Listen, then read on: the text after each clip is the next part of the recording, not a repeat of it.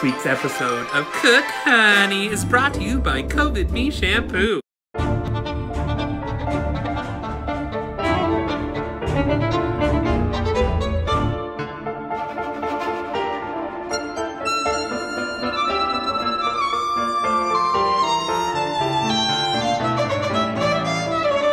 COVID Me Shampoo for the Sean Hunter, Zachary Binks, Jonathan Taylor, Thomas, and all of us.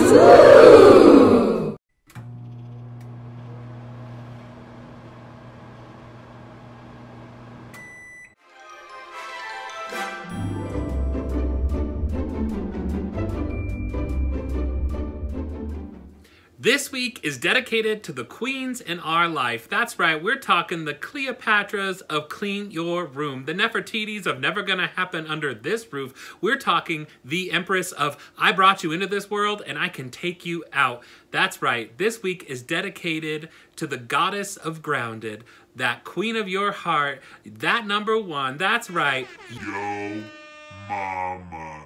Because this week we're serving no drama for yo mama. This week's episode is all about eggs. Long, beautiful eggs, des ouf, huevos, so many different names for them. And there's so many different types of eggs. Around the world, humans eat duck eggs, chicken eggs, ostrich eggs, you name it. And actually, most historians believe that as long as humans have existed, we've eaten eggs of some sort. Why? Hunting and gathering. That's right. Even the most sort of historic human had to hunt and survive for food. And one of the easiest ways to get food was egg snatching. Nests around different areas, and they've been a part of our cuisine and cooking since as long as we can remember. I am so excited to be celebrating Mother's Day with you all, and especially celebrating with the glorious egg. That's right, as long as humans have been eating the egg has also acted as a symbol of feminine and birth and new life. We use it in Easter in the spring. It's often used as a symbol of fraternity. It's used as a symbol of fertility globally, as well as just a nourishing, simple food that feeds the heart and feeds the soul. I want to tell you the truth about your grocery store eggs. Now, it doesn't matter if you buy the expensive hipster brand or the standard grocery store brand. The important thing to know about these eggs is it doesn't mean that this one that's more expensive is fresher than this one. What it does mean is that maybe these farmers put a little more care into their chickens. They can make some guarantees about how their chickens are raised. But when it comes to freshness, the only thing you can do is check the label. And I want to talk to you about that today. So there's two dates that you will see on every egg carton. One date is your standard expiration date. It's read in our month, day, year format, and easy to read. But then somewhere around that, you're going to see a 3-digit number. And this number is your Julian date. And that is the date that the eggs were stuck in the carton. Now, this package does say that that's when the eggs were laid. However, this package will only indicate when they were stuck in the carton. Your average farmer has 30 days to stick those eggs from the time they're laid into a carton. From then, they're transported to a grocery store, and usually from the time they're in the carton, it's an additional 30 days after that. Now, our eggs in our grocery store have been washed and processed, which means they're not going to have the shelf life that backyard chicken eggs or fresh farm eggs, freshly laid, are going to have. There's a bio coating on the outside of those eggs that help protect them. So you can, leave fresh eggs on the counter for days or a week, and it won't be a problem. You can keep them in the fridge for 6 months. So what I want you to understand about those grocery store eggs is both of those grocery store eggs were laid in March. It is now May, so they're already 2 months old and on the end of their spectrum. I want to show you how you can test your eggs to see how fresh they are. So here is a grocery store egg right from this pack. Now these were laid in March, and if I put this in the water, at the bottom,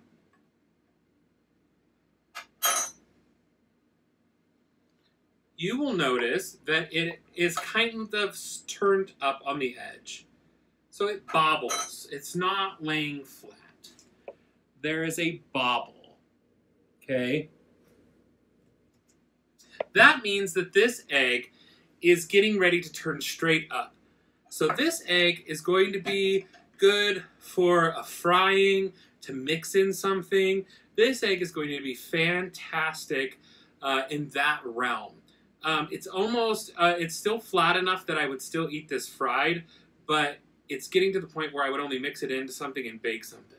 So let's see what one of those eggs look like. So this egg is at its last leg. So notice this one is going to stand almost straight up. Okay, this egg is going to stand almost straight up in this little cup of water. And it's big enough that the egg can lay down flat. But this is going to stand up because there's more air. As the egg dehydrates, that air gap in the inside of the egg grows larger, which gives it more floating ability. If an egg ever floats on you or stays in the middle of the cup, that egg is bad. Throw it away. It is not good to eat. This egg is going to be far better for baking and mixing in things and not to eat as fresh. It's just not going to have that fresh egg. The whites are going to be really disconnected from the yolk. This is the kind of egg when you crack it in a pan and it spreads all over the place. That's a sign of an egg that's not as fresh. Still good, just not as fresh. And the last egg I want to show you is significantly smaller, and I'll explain why. But notice it lays perfectly flat. This egg was laid 2 days ago. It is fresh. So this was laid in a backyard. This is Ross's mom's chicken eggs. And so I know that they're fresh. I know that that is going to be a really fresh egg.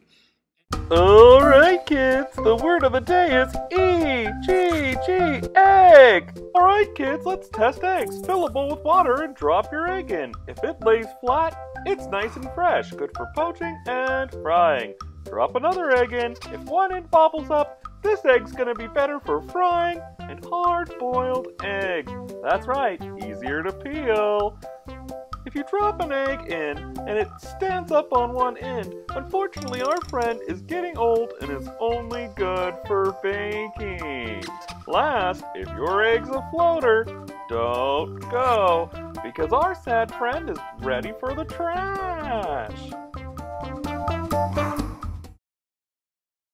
Doing a traditional poach of your eggs is quite simple. Here are the materials I think are necessary to have a successful poaching session. 1, a bowl of ice water and water. This is going to stop the cooking of the egg once you're done poaching it. Also, you're going to be able to then put a wrap over this and put it in the fridge. Tip number 1, make your poached eggs in advance and reheat them.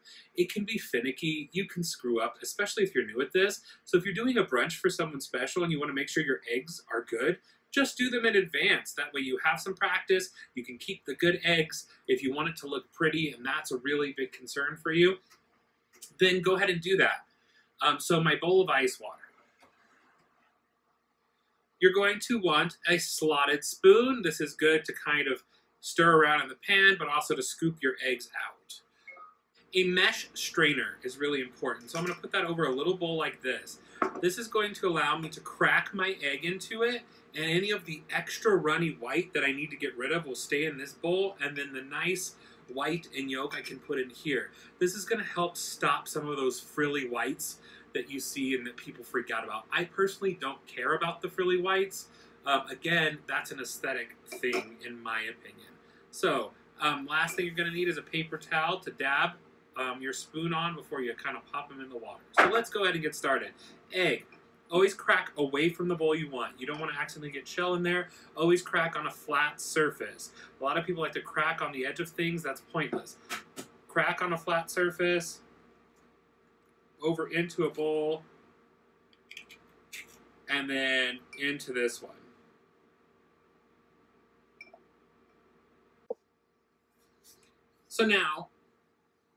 So now what you're going to do is you're going to want to bring your water up to a light boil, a simmer. You should have bubbles at the bottom. They should start to just come up. I like to just get my water going on a very low temperature instead of going high and then drop it down. I find it easier. Just let it come up naturally. Get your eggs ready. In this pot, I would probably do 4 to 6 eggs.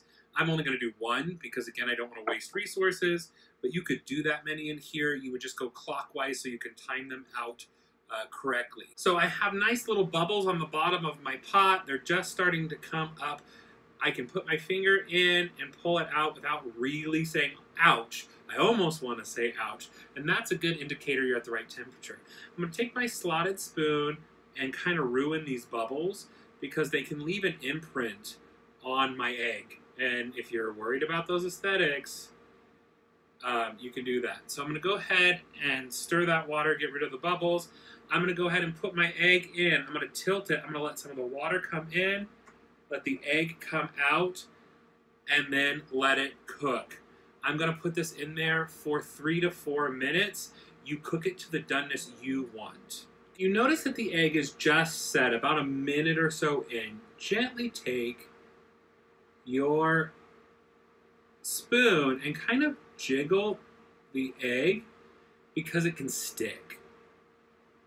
So it's been 4 minutes. I'm going to go ahead and check my egg for doneness. Remember, you can cook it as firm as you want. So I'm going to pull this out.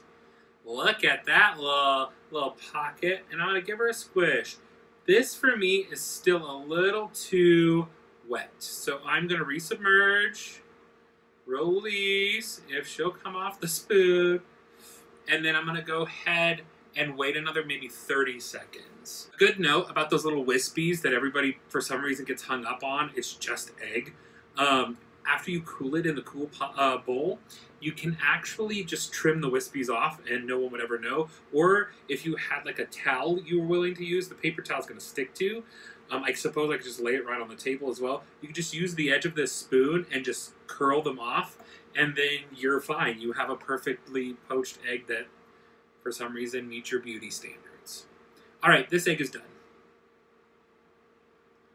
There we go. Nice firmness. Dab, dab, dab. Soak up some of that water. And then we're going to release into the ice bath. That's going to stop the cooking. It's going to guarantee that my poached egg is safe. And that's it. That's a simple, standard method of poached egg.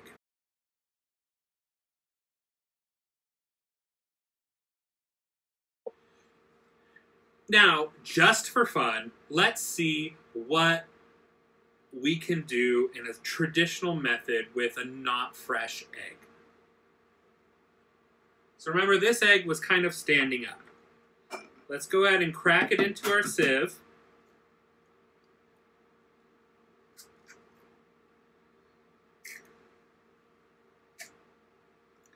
Drain it off. There we go. If you kind of wiggle it around, see those runny whites come off, the ones that are really like water. There we go.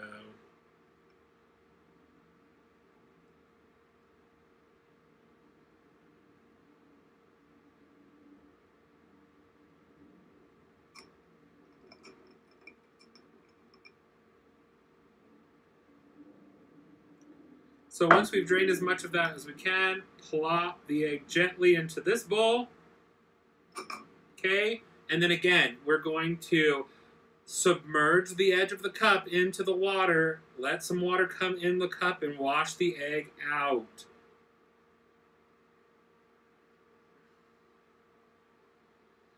Immediately, the egg is kind of spread, okay? What I think is going to happen is we're going to see more separation of that yolk and that white because the white is just not strong enough to encase the yolk. Also, it's going to be a flatter. I'm assuming it's going to be a flatter instead of a nice round poached egg pouch. It's going to be way flatter. I can already see it's flattened out. So we're at that 4-minute mark with our older egg. It does need more time, but I don't know if you can see this. Let's dab it.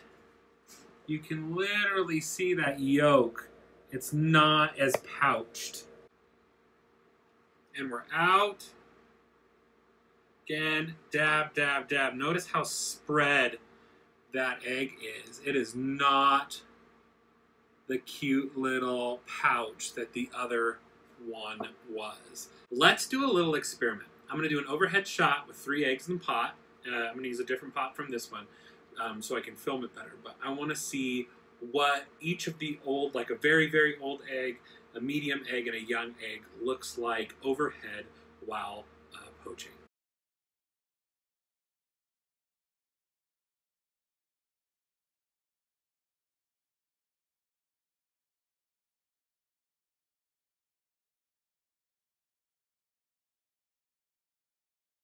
So just to recap, here are my tips. 1, use a wider pot with 3 inches of water.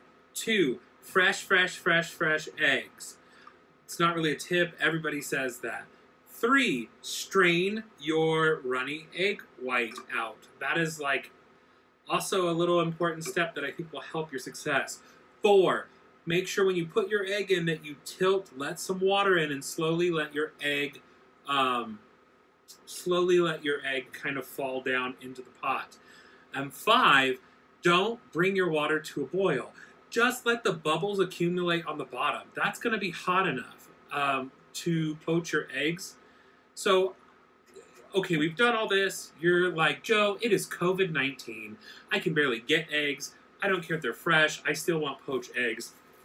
I'm going to show you the saran wrap trick. So we take some saran wrap. You're going to put your saran wrap in the bowl or a mug like this. Now, my little tip is to use a tad touch of oil. If you want to get extra fancy, you could use like truffle oil or garlic oil, and that'll season the egg a little bit.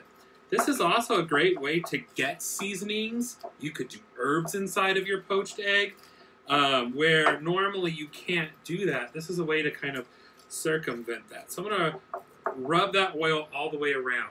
Now I have a second piece of saran wrap I've created a tie with. So what I'm going to do is I'm going to take an egg. I'm going to crack.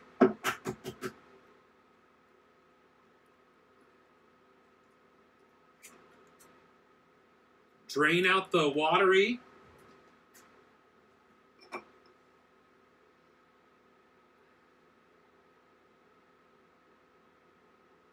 Helps to rotate it sometimes.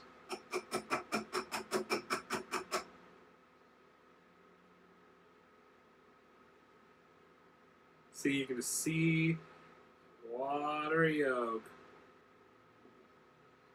And then go ahead and plop that into your saran wrap. Now, these watery yolks make great meringue. These watery whites make great meringue. So now I'm going to take my little bundle here.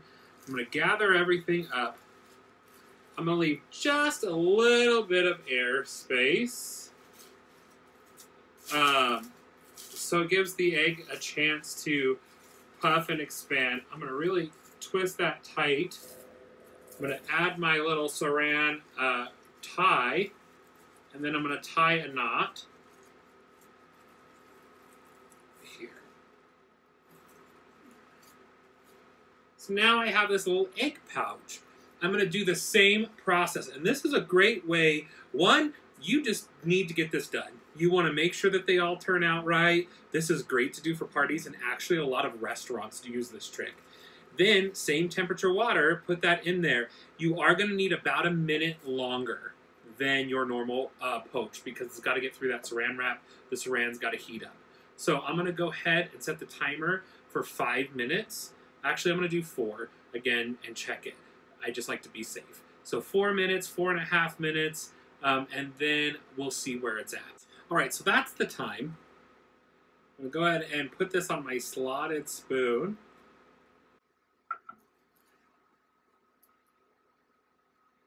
Simply cut the knot.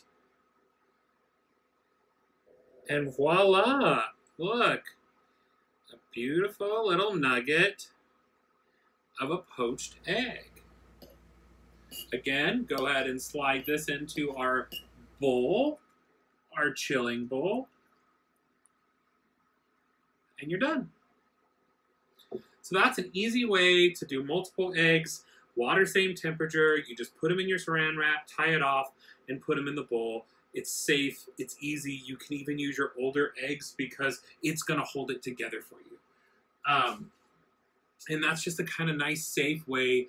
You are going to get some of the lines from the saran wrap, but again, I don't think it matters. And you could flavor your poached egg, which opens up a whole nother culinary piece of excitement.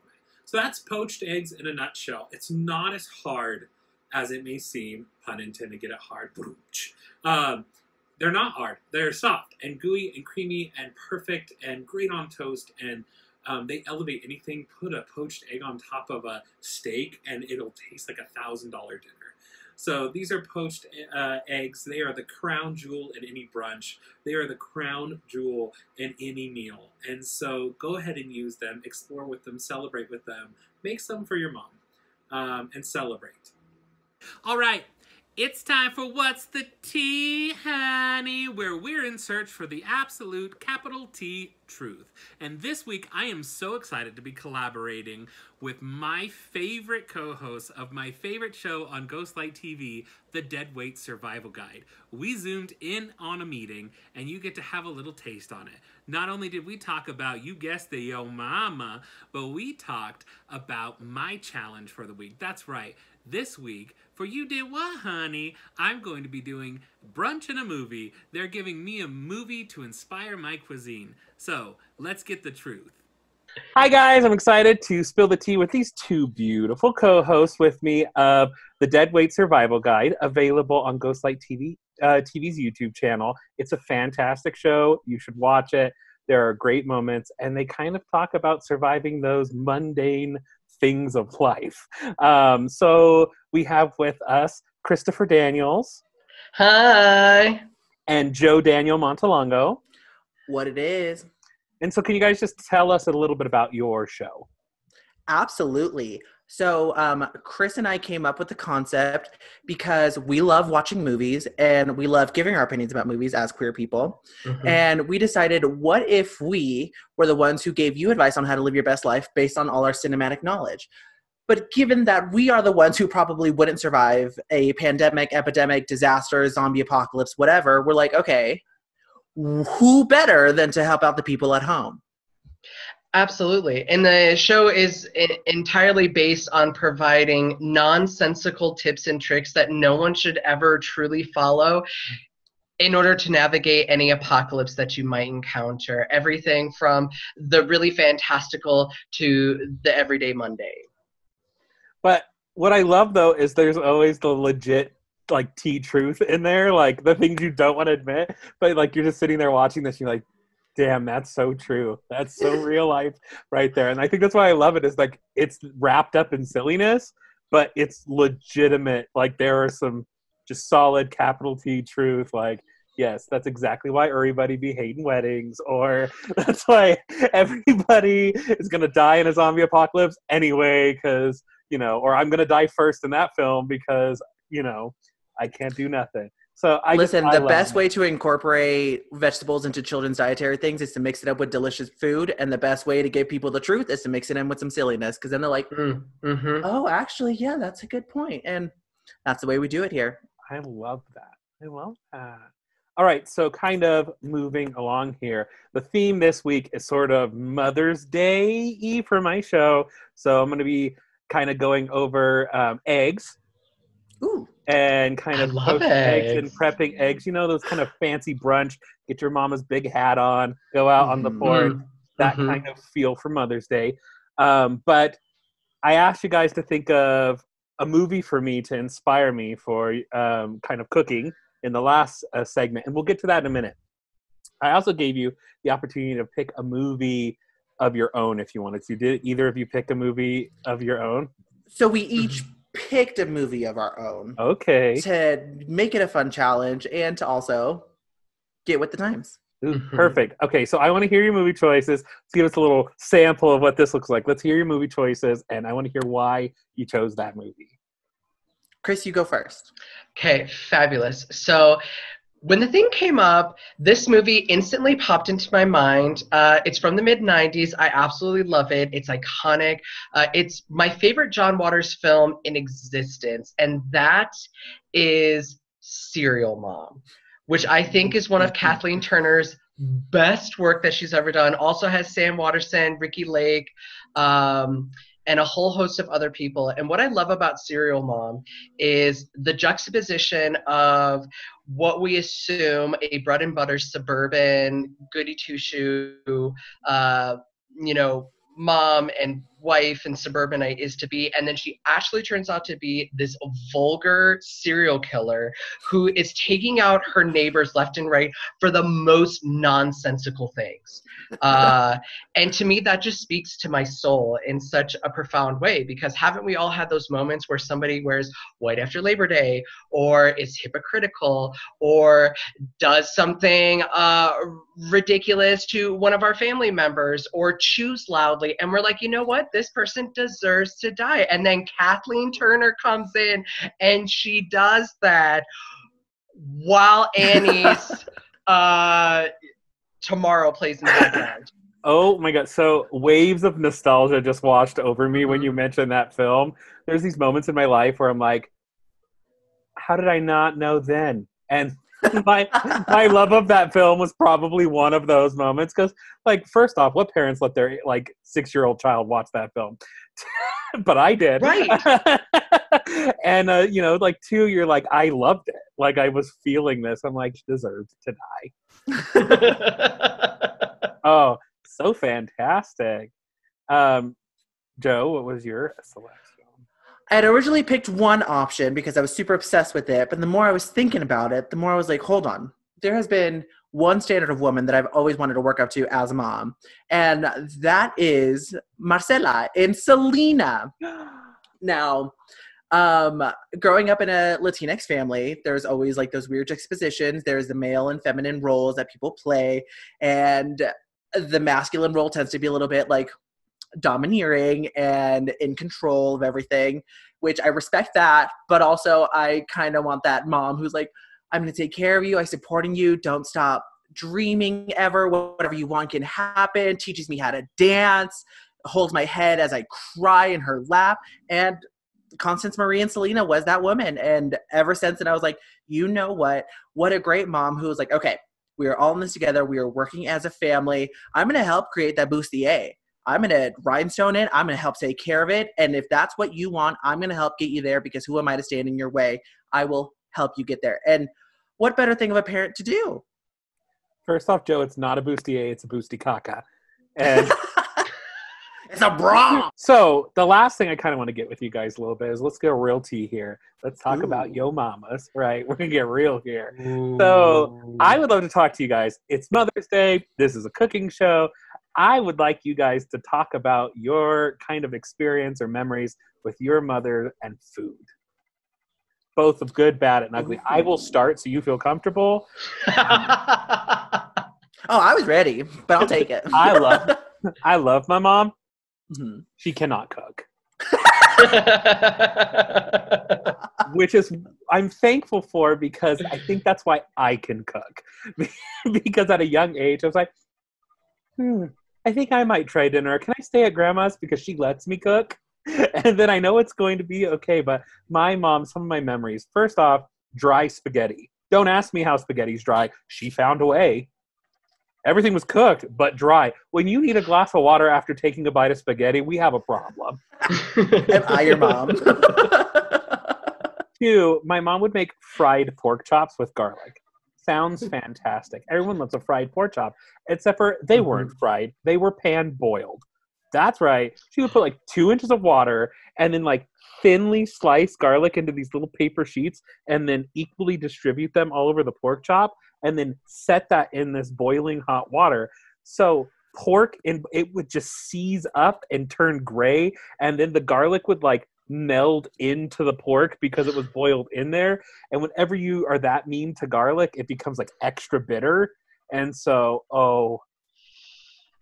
it was like, I don't like that. Yeah, I hated it. So That's my experience with my mom and cooking. So me and my mom are super, super close. I consider her one of my best friends. And I feel like it's always been that way, mostly because I saw her as the Marcella to my Selena. And my mom is an incredible cook. Both of my parents are incredible cooks. I don't know what happened to me. I am not an incredible cook. But in my family, we are all chunky Latinas because we all love eating. And I used to have a weird relationship with food. I suffered from like a couple of eating disorders based off of things that came out of my life. And as an adult, or as I matured, me and my mom got to be so close due to food, where my mom would come home like super, super late from work or something. And she's like, well, I'm starving and I need to eat. So she would make something and I was always up because I don't sleep. And then it would just be us privately having this delicious meal. It was never just like a tiny little thing. It was always like a 7-course meal. She's like, I don't care if it's 2 a.m. We're going to eat. And I just remember sitting at the table with my mom for hours, just talking about everything, to the point where one night I feel like she got home from work. We ate, talked all through the night. And she's like, I have to go to work again.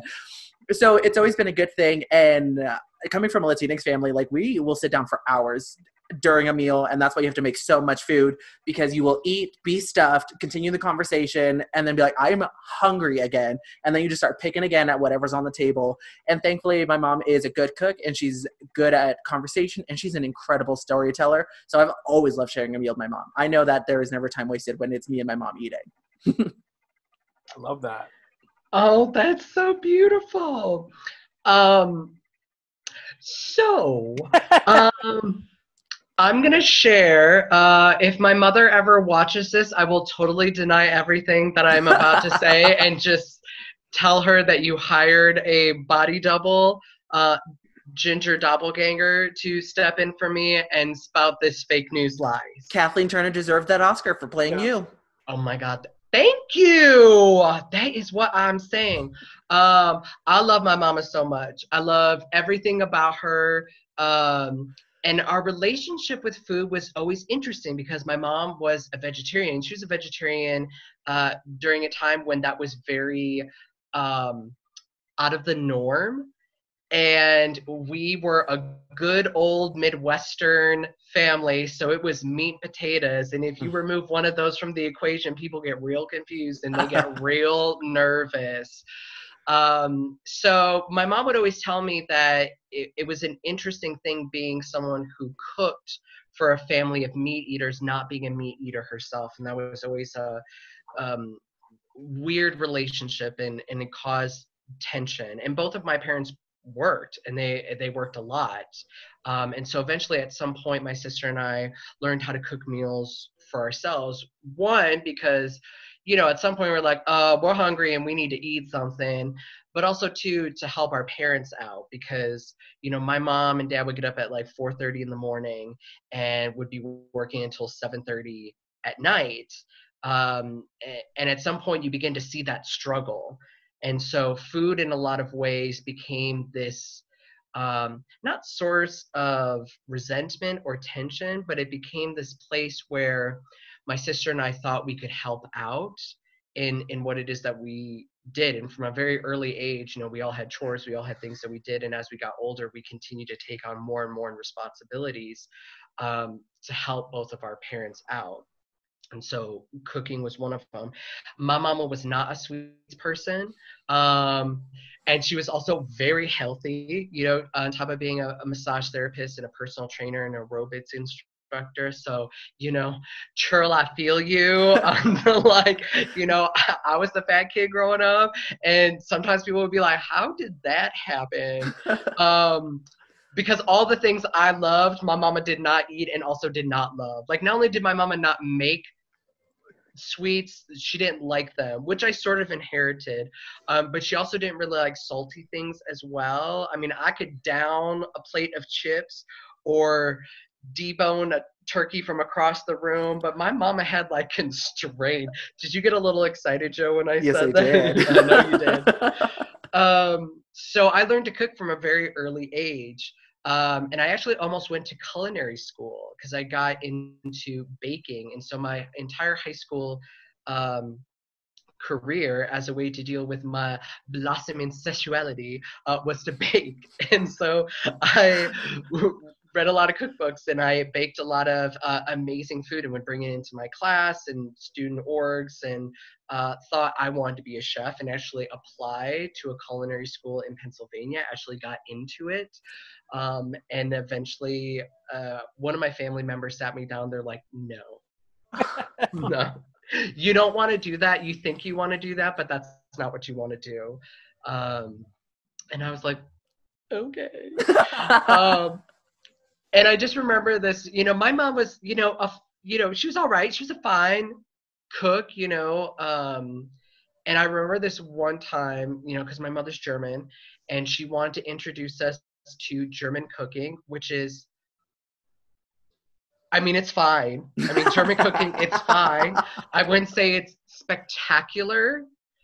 And so she was making some of these traditional German foods for us. And I remember just not getting it and just being a snot-nosed kid that didn't appreciate it and didn't think it was really good.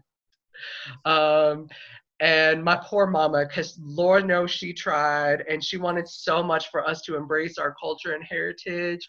But like, I didn't get what Spätzle was. Like, I still don't really quite understand what it is. But that's one of my memories I was thinking of about cooking with my mom and food. And it's really funny because on my dad's side, we're Italian. And so, Joe, much like your family's, like, food and wine was just central to any conversation and gathering. We could be fighting and screaming at each other. No one would put their wine glass down, and no one would stop eating. Like, fighting would not deter our family from enjoying the meal that my grandmother had worked so hard on. And if you thought about removing yourself from the table, she would let you have it. Well, that's all I had for you, Charles. I'm so excited to have you here. And everyone can see this. It will have come out the night before, but I'm going to be on your show. Woo! Yes! Oh my gosh, so excited to have you. It's going to be so much fun. Thank you so much for having us. I've had such a blast on here. I'm going to show this to my mom, and my mom's going to cry because my mom is a crier anytime you show affection, which I don't very often. So she's going to absolutely love this. So thanks for doing this, and thank you to all the moms out there. Yeah, thank you, moms.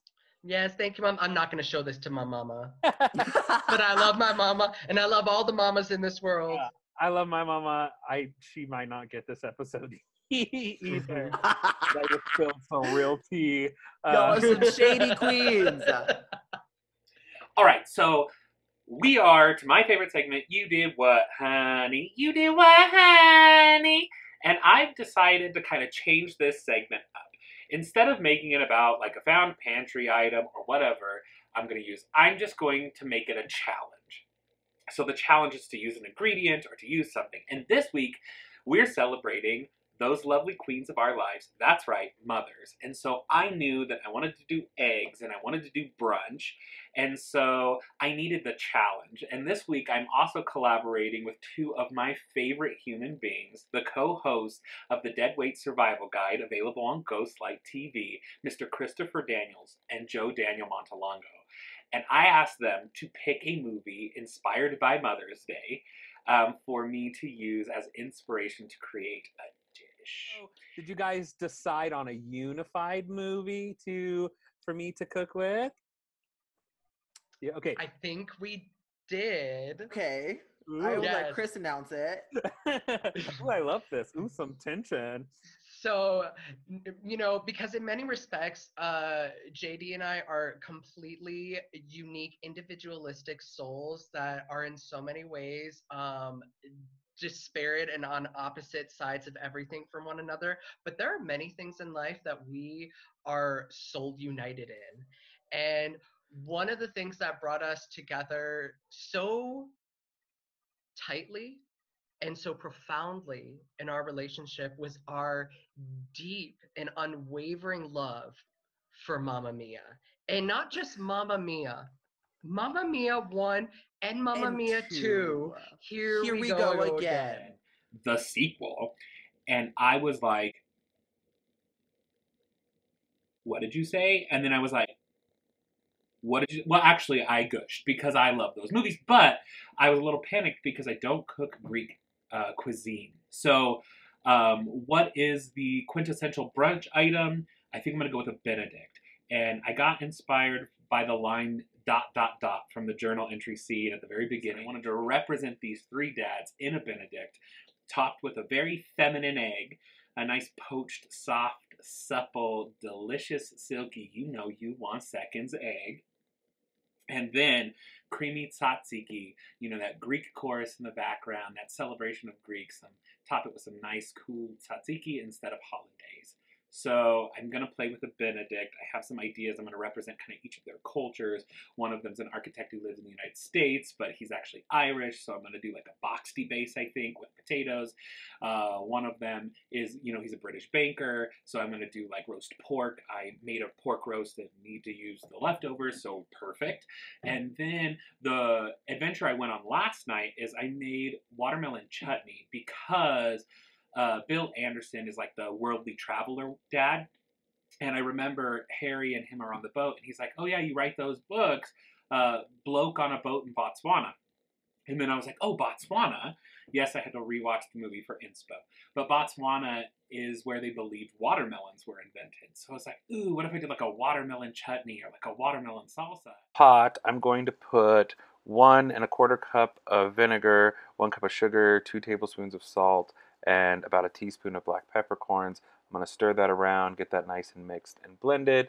Then I'm going to throw in 1 inch of ginger, 4 cloves of garlic, let that come to a boil. Once that comes to a boil, I'm going to add in my watermelon rind. Now this is just watermelon rind. That's right. It's the white part of the watermelon, not the actual outside skin. It was a little bit difficult to peel that outside skin, but I got it taken care of. This is just that sort of inner flesh that we don't typically eat, we throw away. I'm going to let that boil for 5 minutes to soften up that rind. Remember, one reason why we don't eat it is it's kind of tough and hard. Once that's done boiling, I'm going to throw in my chilies, my mint, and my preserved lemon peel, and then throw a bowl on top of it to keep it submerged, and then let it sit overnight in the fridge until I'm ready to use it. Found out for the sequel, Cher is a vegetarian, so we're going to do a watermelon steak topped with feta and honey. So let's get started cooking. I'm going to start by boiling my potatoes. Oh yeah, and I have fresh sourdough bread to make. So I got to bake bread, I got to boil potatoes, so much to do. Let's get started. So I kind of want equal parts of both potatoes. Again, I get cooking. I have so much to do, so I'm like ignoring the camera and I'm just trying to go. I want equal parts papas. I'm going to go ahead and I think I'm going to boil these and grate these fresh to get mixed in there. I'm also going to use some spring. Oh, I'm making the boxty, which is like a potato pancake. And that represents, oh God, what's his name? The Pierce Brosnan character. He lives in the U.S. as an architect, but he is Irish. So I'm going to make an Irish boxty with some spring onions.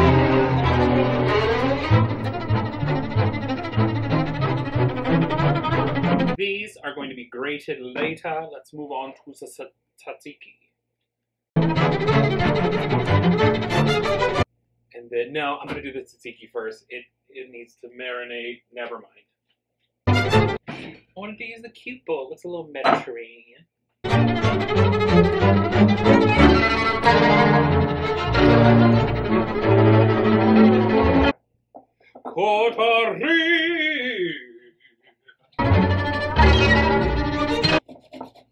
I love cucumber. Nothing says like fresh spring to me like a cool cucumber. It's in the summer. I love a good gin and tonic always. And a little cucumber and mint in your gin and tonic. Ugh. It's all gone. It's all gone. We're going to need that other half cucumber. There we go.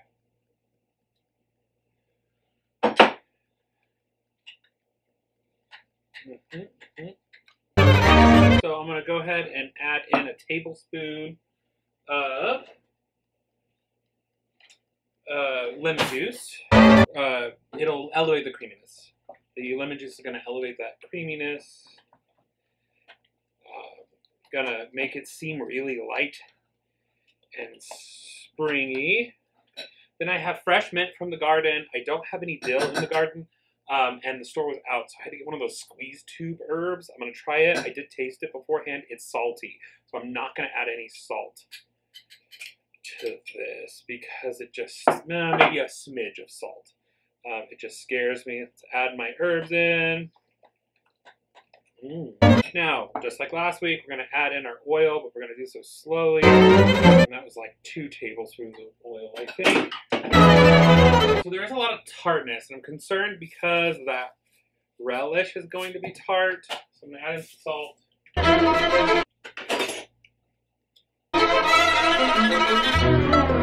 I don't have a lame, so I'm doing the best I can. So now I got to find a way to transport this into my hot pot. I'm gonna go ahead and get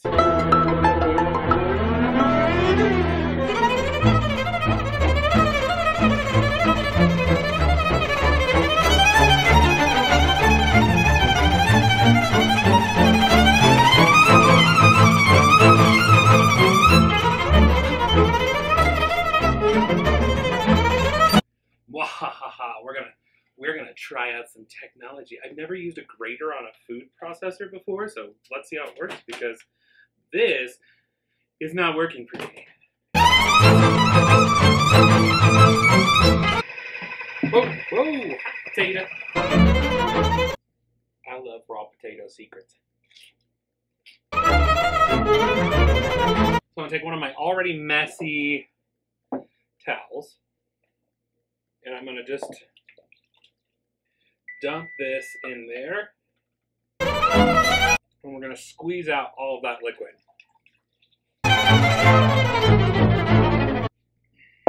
To a ricer, makes them a lot easy. Put these potatoes in here. Take a big giant garlic press, essentially for potatoes. Oh, that being said, you know what? Tzatziki needs garlic. That's what it needs.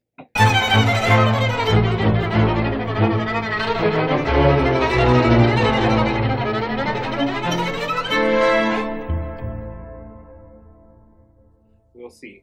I have 250 grams of flour, 1.5 teaspoons of baking soda. I have, I'm going to add 250 grams of fresh shredded potato, but I'm going to add my mashed first. So 250 grams of mashed. I was hoping there'd be extra. Excited. And then if there's extra of these can be frozen into shoestring hash browns. Let's add 250 of this. 300 milliliters of buttermilk. There we go. So, kind of really pudgy mixture.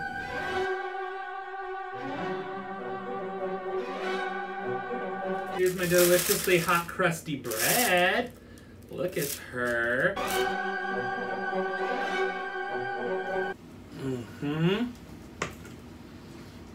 Oh, this batter smells heavenly.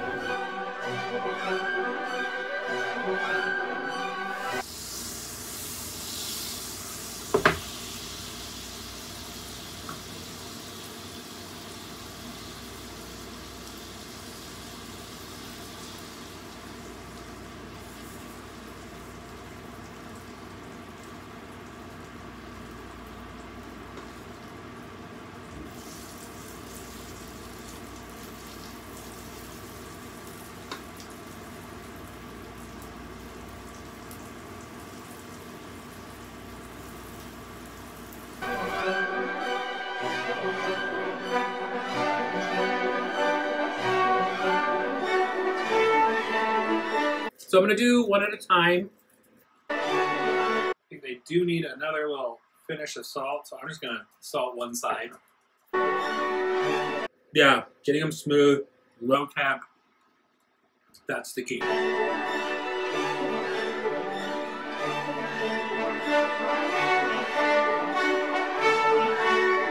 right, well, potatoes.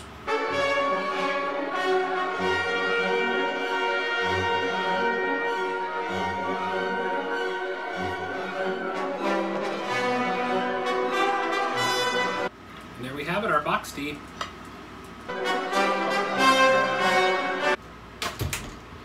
Alright, so I made a pork roast last night, and I'm going to use the pork kind of to represent the British sort of element in here. But you could have used a prosciutto, you could use any sort of meat-based sausage, anything you want for the meat base.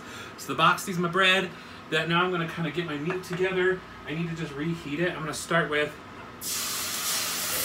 this is just a little water and probably a quarter cup of wine and a quarter cup of water, and then I'm just going to add those pork slices in there just to kind of reheat them, get them going. Alright, so I found out Cher was a vegetarian, and I wanted to represent that because she is in the second movie. So I'm going to get my pan hot with a little grapeseed oil. My dog's going crazy outside. We are going to make watermelon steaks. So I cut my watermelon 1-inch thick pieces like this. I put it in the fridge to let it dry out open for like an hour when I started. And now I'm gonna pat them down dry again so I don't get like overly splattered. You want to start these slow. It's watermelon after all. It's wet. It's going to burn you if this splatters. So you're going to want to start this on a low temp. So we're making watermelon steaks. We're going to start this on a very low temp. We're going to take it to like medium low. Get this oil hot. Get this pan hot. Get these steaks in here. Then they're going to cook 5 minutes on each side.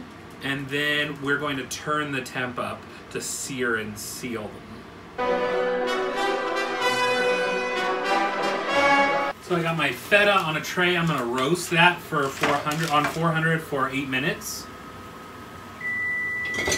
Feta has a very high melting temp. So, you know, you can really kind of cook it and grill it, and it does great things for the cheese.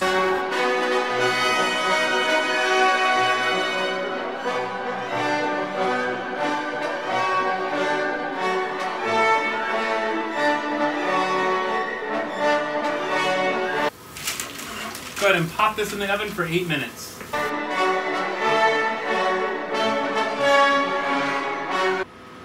And there we have it. So to reheat my eggs, I just added, you can put your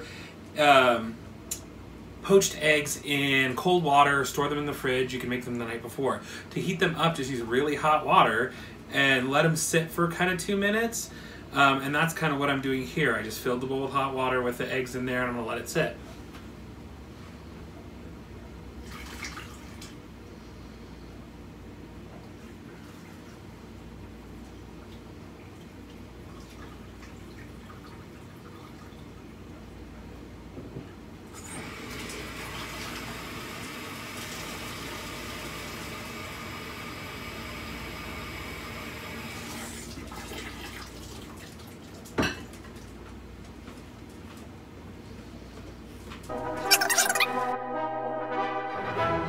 The plate is simple. I'm gonna have my boxies down. I'm gonna add my warm kind of pork here. Spoon just a hint of this chutney. One of our poached eggs. Oh no, it's ripping, it's ripping. Then we go in with our tzatziki on top. So, that's a Sam Carmichael base. That's a Harry Bright meat. That's a Bill Anderson chutney. The egg is Sophie, and then we top it off with a little bit of Meryl Streep, some tzatziki.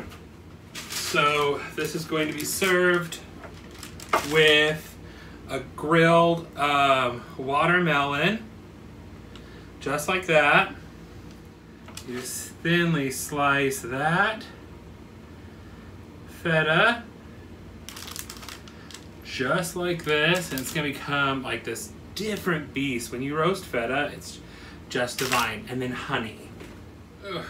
And as you can see, our yolk broke, so it is what it is. So I'm gonna go ahead and take a taste. This poor yolk broke, so I'm gonna eat this one.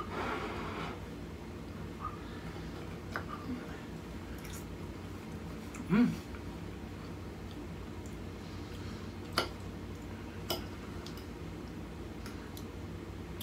The watermelon's interesting.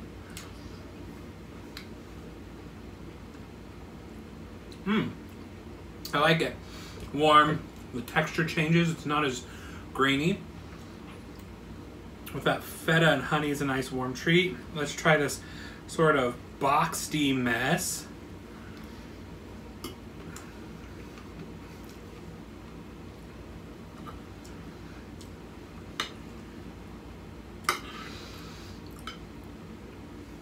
Definitely lighter than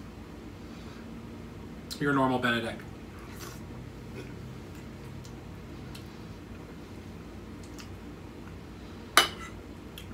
Egg is heavenly. The pork is nice.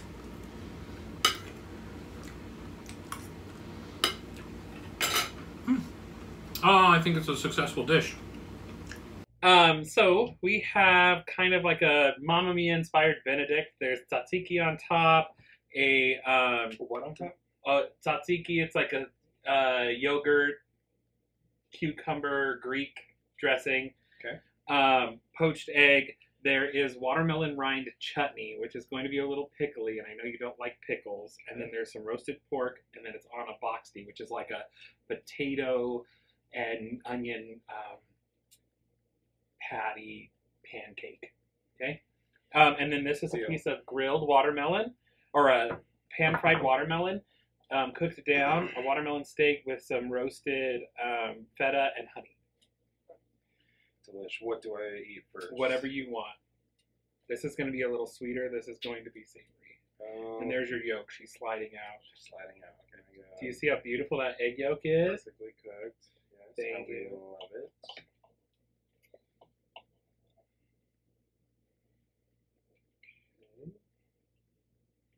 So a boxy, is it like a pancake? Mm-hmm.